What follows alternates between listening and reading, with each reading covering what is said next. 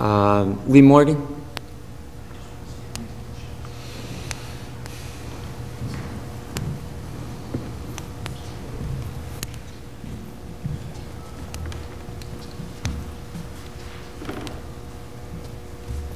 Good evening, Council. The first thing I have here tonight is I have a site called Twitter at Lee Morgan 113, and I'm discussing city issues with residents and people outside the city, and I hope people would access that and start discussing what their opinions are about the city. Mr. Mrjoelo came up and said a couple things, and you know, I listened and talked about sharpening a pencil. I think it's time to break the pencil.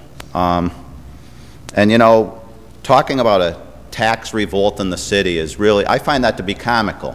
And not that I don't find that Mr. Mrjoelo's statements are incorrect, just that sheep don't revolt. And this city's been in trouble for 20-some plus years. And the people who vote have gone and continually backed failed plans and listened to misinformation, because I'm not going to say anybody's a liar, because I think that's a little harsh. But I think they've listened to misinformation for over 2 decades. And when people outside this area in other states and in other countries are laughing, and we're the laughing stock of everywhere you can imagine, I mean, to go outside the city and tell them you're a Scrantonian, they look at you like you're out of your mind. And at one time when I used to go outside the city in the 70s, when I was much younger, in early 80s, you know, they might have made a comment about the amount of prostitution that was here at one time when the mines were going. But now they're wondering what's going on with the people in this city.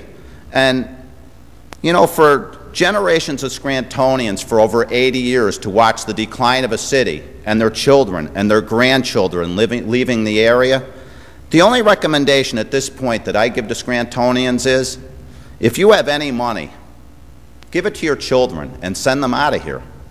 Because we've listened to all these stories for all these decades, and it's just pathetic that people tell you that their whole family's gone. And I have a son that's going to graduate from college in a year. He's leaving. And I've come to this podium for over 20 years and talked about the issues that this consultant is bringing up now. These aren't secrets. These are things that have been known to the community or anybody in the community who wanted to know what was going on here.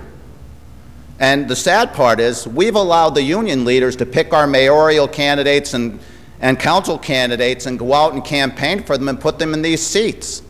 That's my opinion. And it's a pathetic place we're at. And we just have to ask, as we raise fees and we talk about taxation, walk around this city and see the amount of empty properties in this city. And then look at all the projects. Look at, this is not a shot at the council and not a shot at the mayor, but where is this plan? Where is this grand plan that these residents should come and back to bring a renaissance to this city? The first council meeting we had, we tried to revive the North Scranton project after millions of dollars was spent there. But what about all the residents in this city? I mean, we have a state representative who sued one of his constituents because he tripped over his constituent's sidewalk. We have very serious infrastructure problems, not to highlight the water main that's broken. This city has struggled for decades, and we keep waltzing around and around an issue.